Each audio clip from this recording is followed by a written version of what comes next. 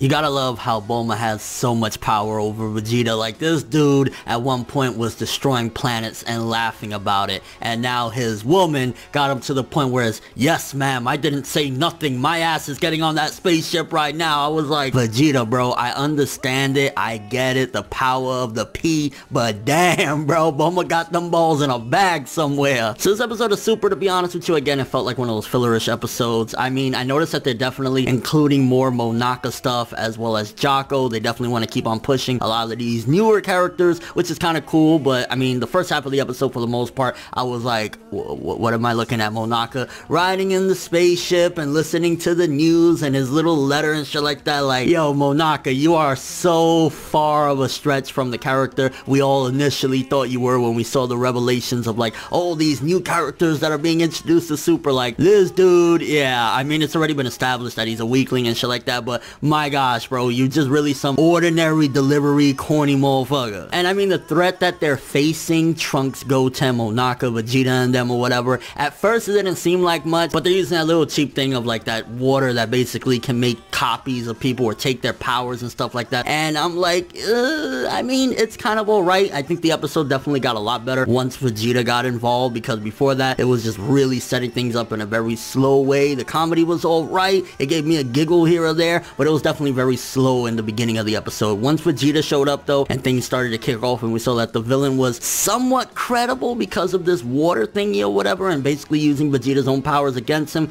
I was like, okay, cool. My question though is it gonna really take Goku showing up to stop this threat? I mean, this is filler. You couldn't at least give Vegeta that to save Goten and Trunks, which by the way, I was surprised when Monaka was captured that Goten and Trunks didn't just immediately, you know, teleport over there, beat the fuck out of them. Well, not that they have instant transmission, but they're so fucking fast. I think they could have gotten Monaka and that blast away from his head way before they did anything to him. So they definitely downplayed Goten and Trunks a little bit. You gotta remember, at one given point years ago, they were humanity's last hope against Majin Buu, when Goku was like teaching them fusion and Piccolo taught it to them and whatnot. Like, they were humanity's last ditch effort, and they were really fucking strong. So when I see little situations like this, yeah, they could definitely kick their asses or whatever, but like, you telling me they couldn't immediately get Monaka there real quick and then just beat the fuck out of these people before they could get the pacifier? Which, by the way, that pacifier gave me super Hitman Reborn feels. I was just like, really, yo, we on that tip right now? We're gonna have Suna pop in here and say, dying will, I'm no longer a pussy. And with all that being said, it was a okay average episode. I mean, again, the first half was just like whatever, it was comedy, and then when we actually got the plot of this little, I guess it's gonna be like a two-part filler special thingy majig, I was like, it's alright. I definitely can't wait to get back to the real canon filling episodes with the whole, you know, Trunks shit or whatever. So yeah, I mean, next week's episode is what I'm really looking forward to as well, in comparison to this one at the very least, because next week we're gonna have Gotenks in the house. So like, I'm hyped for that because I love Gotenks, always have and always will. So it's like, yeah,